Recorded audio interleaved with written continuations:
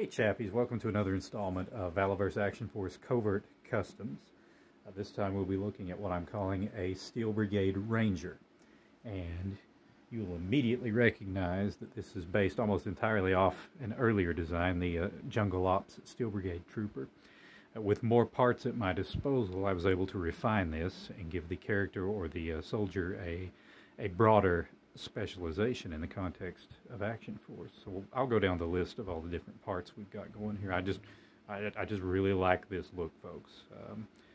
That's why I'm revisiting this particular character design here. So we've got a Steel Brigade helmet from the Steel Brigade gear set, the green helmet, and which matches a Delta Trooper's green almost perfectly. And so that's why I've given this figure a Delta Trooper's upper torso. The legs is a version 1 Sergeant Slaughter's legs with the camouflage on them. The arms, I think this is actually Bone Collector's arms. However, a Spec Ops Trooper's arms are identical. Those would work just fine as well. If you don't like the black against the green there, feel free to use the Delta Trooper's arms. The hands are from the Night Ops Steel Brigade Trooper, the Big Bad Toy Store exclusive. And the boots are from a regular Steel Brigade figure with the silver buckles on them. I think we've covered all the body parts now. The accessories, a lot of this comes from Trigger from Series 2. The webbing is a darker brown than the version 2 Sergeant Slaughter's webbing.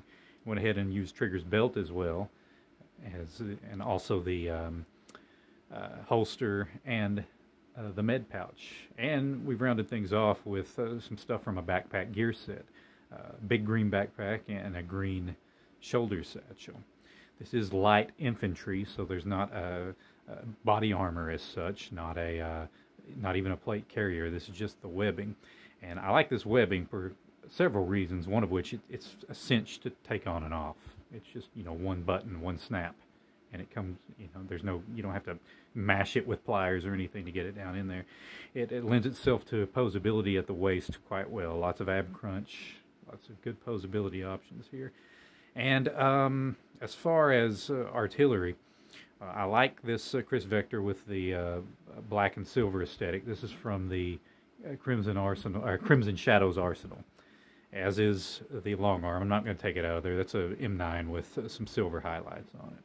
Okay, the M9 that comes with the Steel Brigade Trooper would work just as well with this, as would any that have brown or green paint applications on them. Okay, but I like that silver next to what, you know, sort of a carbon fiber and silver or gunmetal silver aesthetic. I think that looks pretty good.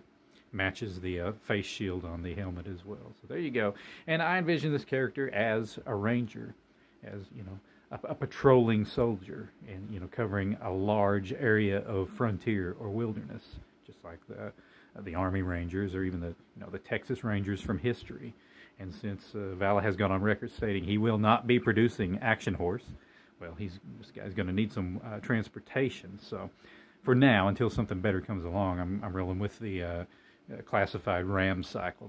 That green matches the green aesthetic with this quite nicely, and I think I'll put this one on display on the Ram cycle at some point. I envision these Steel Brigade Rangers. They don't get back to home base much. You know, they live out of their backpacks, which is why I put such a large backpack with presumably a bedroll and a mess kit and all the comforts of camping in there as well. Possibly even some extra fuel for the bike, unless, you know, in the Valaverse there's some sort of alternative energy source during the 4 or 5 years in the future. I think that's where it's set. But no, I like this. That's why I wanted to revisit this. Now it's perfect. Now this is me living vicariously through Valaverse as far as the promise of the Steel Brigade figures from the late 1980s. You know, write your own file card, mail it in, and get your own Steel Brigade figure. This is the full realization of that, using parts from other figures. I have created the figure I want to be. And it's funny, there's no code name for this figure. You know, even in my wildest daydreams, I'm not important enough to have a code name, but rank and file trooper is good enough for me. But I think this looks incredible, and I'm looking forward to posing him on the bike. Yeah, a Captain America's World War I bike, or World War II bike, might be more suitable. I just have to get one of those and see, but for now the Aram cycle is perfectly fine for this particular action figure. Good pose I've got him in here.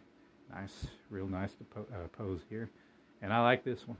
And I was happy to and again, this is, you know, essentially the Jungle Ops Steel Brigade Trooper, but with some different loadouts, some different gear, and a broader specialization, you know, sort of a U.S. Army Ranger. And so I think it looks really cool, pals. Okay, and I hope this inspires others to do some customizing with your figures. Now, I don't paint the figures. I don't use any glue. I don't use any modeling clay. I don't really want to draw from other sources, you know, the vehicle notwithstanding, in order to create these. This is all Action Force parts to create this new Action Force custom, okay? Well, thank you so much for watching, pals, and I'll talk to you again real soon. Have a great day.